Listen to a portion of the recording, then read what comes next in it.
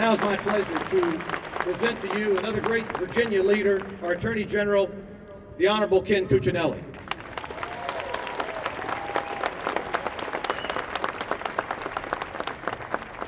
Good morning.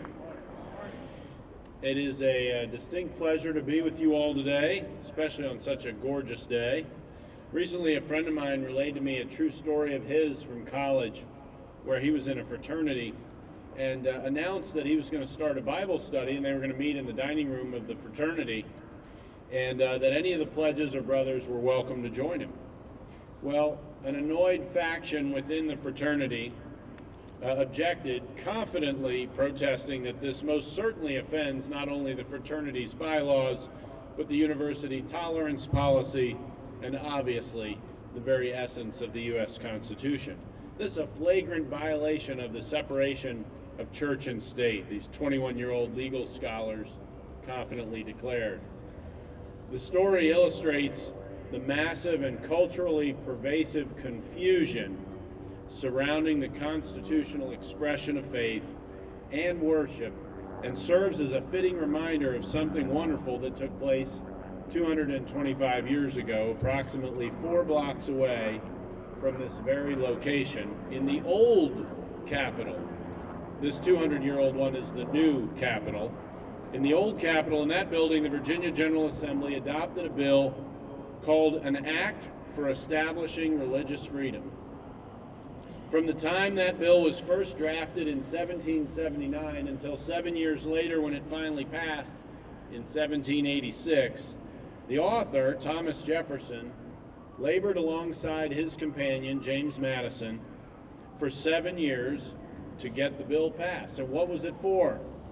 Jefferson and Madison wanted to ensure that Virginians would not be coerced to either worship or finance worship, nor be prevented from engaging in the same. This was considered settled law until the mid-20th century in this country. Even as late as the 1940s, the Supreme Court consistently recognized Jefferson and Madison's warning that we shouldn't make a man worship or inhibit his worship. In the latter half of the last century, the 20th century, however, many judges increasingly decided that they liked the part about not coercing worship, but they were not always comfortable with the public expression of that worship, and thought that this public expression needed to be trimmed back. In other words, some judges began to break away from the historical role of interpreting the Constitution's settled law and trended toward crafting their own legal theories. They did this by tinkering with an important part of the First Amendment called the Establishment Clause, which reads, "Congress shall make no law respecting the establishment of religion." Unfortunately, judges in the latter 20th century moved away from grounding their legal theory in history, in historical fact, and instead favored judge-made abstractions that have tended to drive religion out of the public square. Perhaps there are some observing today's assembly who will think that today's gathering is somehow illegitimate, if not outright unconstitutional, but any such notion is based on a complete misunderstanding of our history and our founding. These people have to reconcile themselves to the very practices of the Founding Fathers.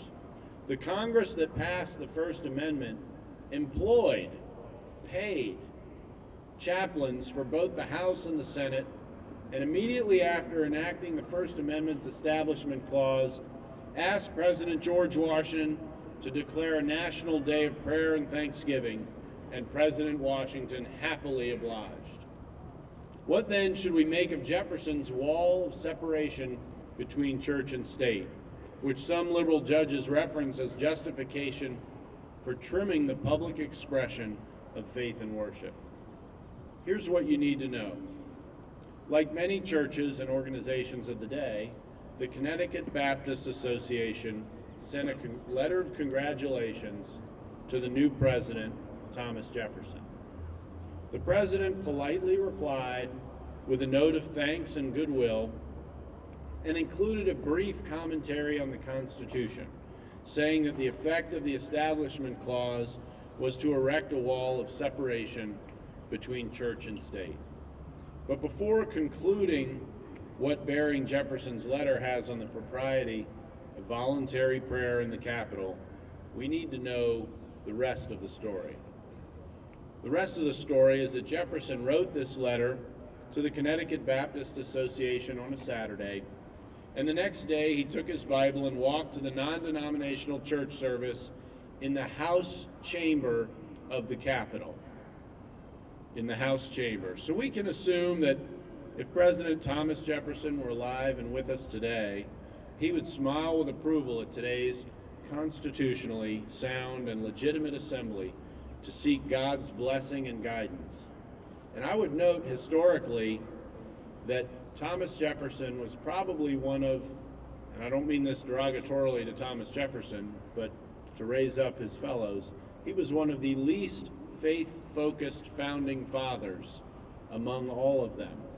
That was the bottom rung in that day and age, if only it were the bottom rung of elevating faith today. Today, the wisdom of the founding fathers reminds us that they founded this nation as one nation under God, and when they wrote the Constitution and the Bill of Rights, they really meant what they wrote. So let's take them at their word. Thank you, and may God continue to bless and save this great Commonwealth. God bless you.